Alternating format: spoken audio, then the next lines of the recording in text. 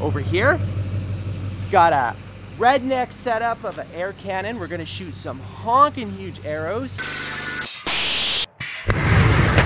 What's up, friends? Jeff Heath coming at you. We are doing something very exciting today and something I've never done before. Work with another YouTuber. Let's go see who it is. Hello?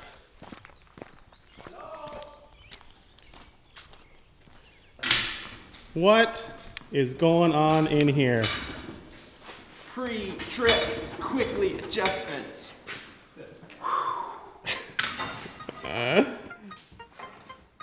It's Timothy Dyck! Oh, God, he did hey. it. He did it.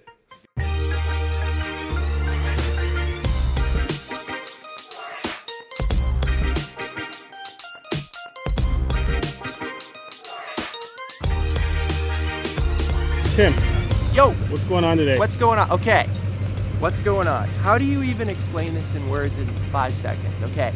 We made like the biggest chainmail ever. 1,600 pounds. Over here, got a redneck setup of an air cannon. We're gonna shoot some honking huge arrows to test the chainmail, because that would only make logical sense, right? And then we also got some bowling balls we're gonna try to chuck at it. Whole bunch of other random stuff, but hopefully So the real question though is why?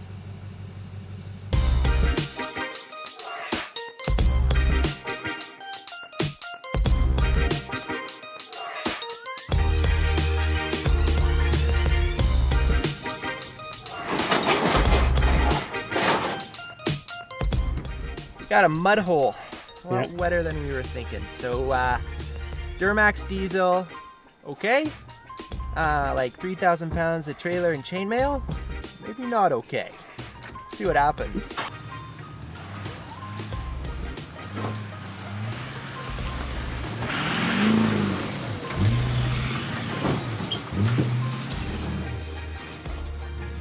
Okay, so we're just setting up the red. We're gonna try to shoot as high a frame rate as we can. So we'll probably shoot in HD. Gonna give this a whirl, so see how this works. So we're running the IDX battery with the small HD Cine 7 on our Red Dragon X. Just upgraded to the 6K, which is fun, but I don't think we'll be using 6K today.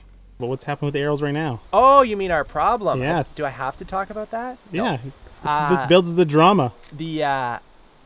When we built the arrows, we made them just fit perfect into the barrel, and then the moisture was different. It's like 2 weeks later, and they've swelled up just enough that we can't push the arrow in. So we're using these sandpaper grit things to sand the wood down. Hope it fits.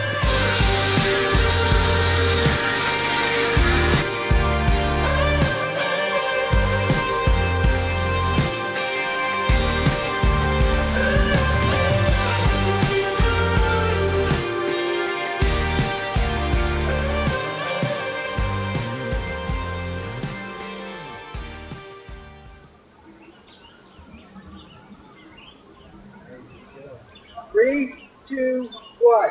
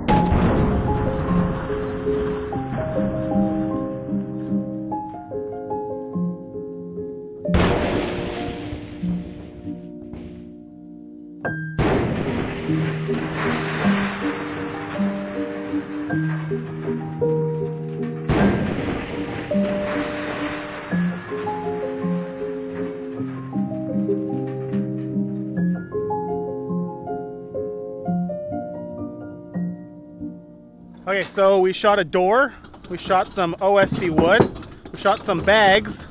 Now, Tim, what's happening? Shooting the chainmail. What is this? How did you make this? We forged it. We put a lot of sweat, blood, and tears into this. He had an assembly line to make the world's largest chainmail.